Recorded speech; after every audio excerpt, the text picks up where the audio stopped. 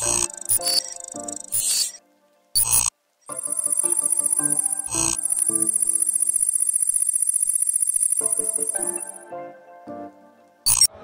right, guys, now we're back again with Carlos, and we have something very, very interesting. I actually personally found this to be one of the most interesting products of this show. Carlos, what is this unit? We call it the Abex. What everybody wants to know is it tests alkalinity, it tests calcium, it tests magnesium, potassium. So that's what this tests for, the first unit, right? This machine, okay, so let's break it down. Yeah. The top of the machine, this box, tests for calcium. Okay. It also has the pumps for dosing controllers. So if your calcium is low, your alkalinity is low, the machine knows exactly how much to dose into your tank to get it up to level. Okay. Kind of like a typical, alkalinity testing machine nowadays. Right, right. The bottom part, that's the good part. Right, this is the one that everybody wants to see. Right. The bottom part, in the inside, there is a way for it to test potassium, potassium, calcium, and magnesium. You know, but I actually saw the probe yesterday, and I think we're getting a little bit ahead of ourselves. I also saw nitrates in Yes, there. you did. Nitrates and all that. Well, the way this machine tests, it also do nitrates, and we're actually working on testing salinity too. Okay, all right. Yes, yes. And the importance of salinity, we've been talking to the manufacturer about this, and salinity is extremely important. Yes, because based on your salinity, your levels of calcium, your readings could change. Definitely. Exactly.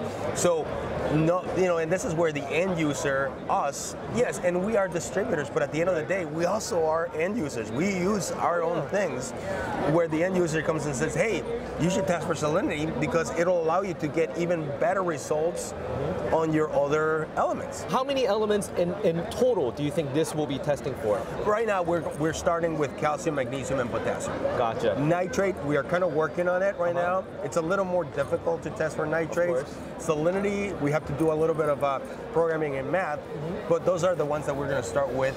Mainly, again, calcium, magnesium, and potassium. Gotcha. And then what really piqued my interest in this unit? Because right now, everything that's coming out, everything has been reagent-based. Yes. One thing that really got me intrigued was this one was not.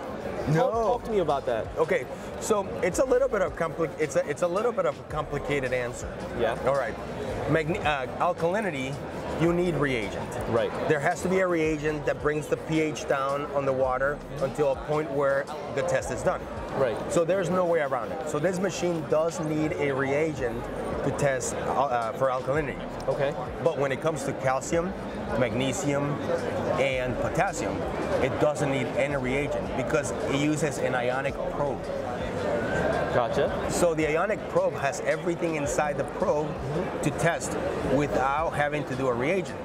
The best thing about it, which is I like it about it, is that the moment you take me out of the equation, the moment you take the human out of the equation, is much better because then the machine will work. Yeah. Because sometimes, it's like a lot of times it is user error. Yeah. No, well, I'm not saying user error, but sometimes it's like I'm missing a reagent, and all of a sudden my wife screams and says, "Carlos, did you get the laundry done?" And I'm like, "Yes, hon." And then I go back and say, "Oh crap, what did I do now?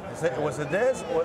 So you get distracted. Yeah, or you're doing something and you do like you're supposed to do 4 drop and you get like 4 1/4 drop or 4 1/2 drops or something. Life happens, not on purpose, but I'm saying. So the moment you take us, the humans, out of the equation, the machines become a little more accurate because then the machines do exactly what they're supposed to do. What I also noticed that for accuracy, I heard that this was based upon ICP testings.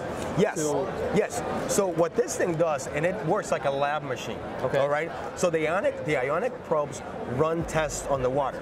Okay. But then every so often you have to run a calibration fluid. Calibration fluid is a fluid that has a known quantity in there. Right. So let's say you run a calibration fluid that has 400 ppm of calcium.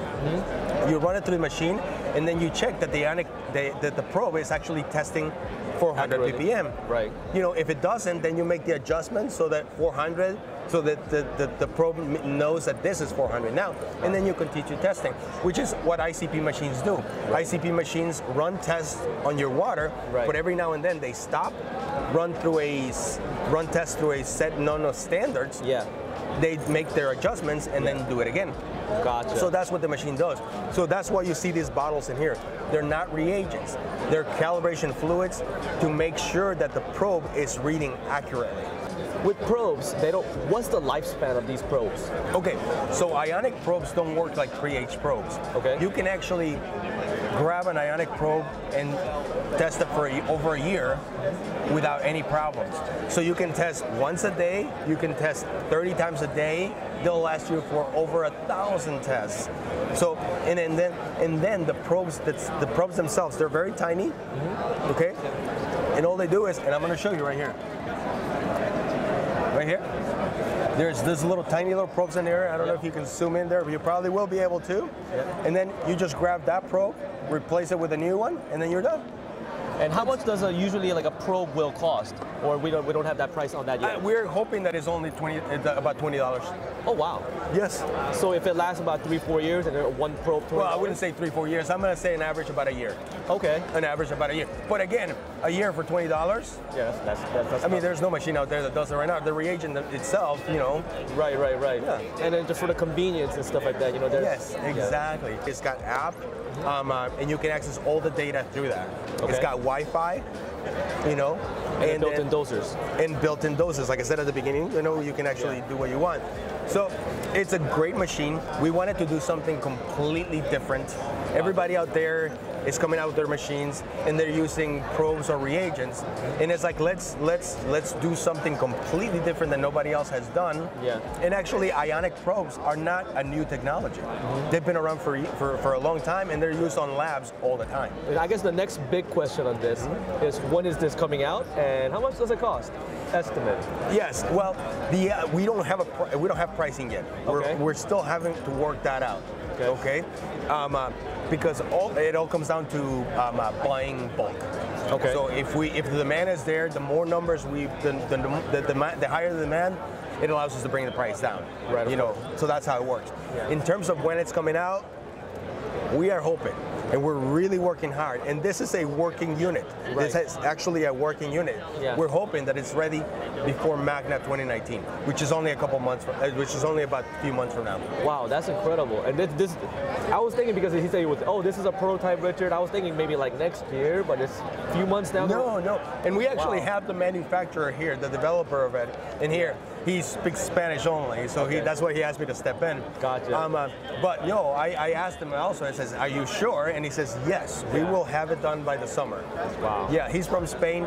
Spain is probably going to have it a little bit sooner than that. The U.S. will follow. I'm going to bother you at every trade show from this point on to see how this one. Please do so. That's what we're hoping. We're just hoping. I think 2019 is a big year for Coral View. We have a lot of good products. And at the end of the day, the end user benefits from all.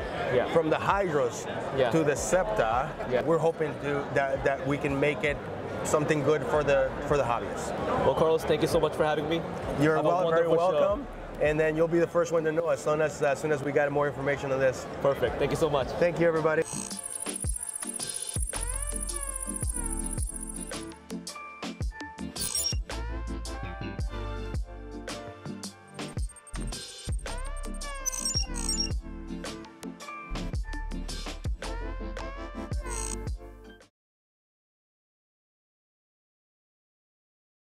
Gotcha. That's all there is to it. Gotcha. Oh, Ricardo. Killing me, man. Come on, man. You gotta put a sign or a cheer.